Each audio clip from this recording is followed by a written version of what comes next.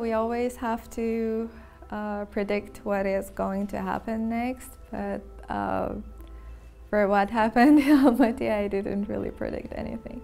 So yes, it didn't go as as I expected.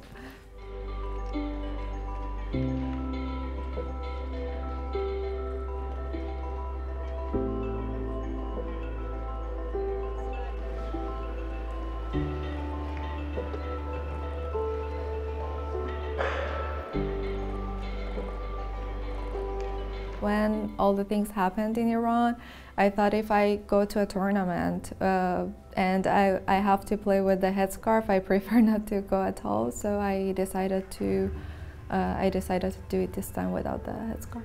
I was told to record some video of saying that I regret what I did, or you know, it has happened to others before as well. But for me, it was like I had to say that I was under pressure for doing it, and I didn't send the video. They told me if you do that, you can go back, but I didn't want to do it. So that was when I realized maybe it's not possible to go back anymore.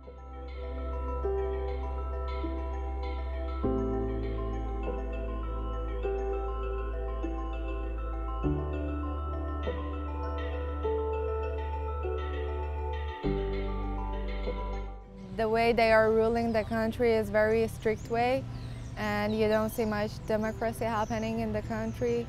And there is lots of mismanagement going on, there are lots of corruption, and unfortunately this is what they have done to a country that is rich in many aspects.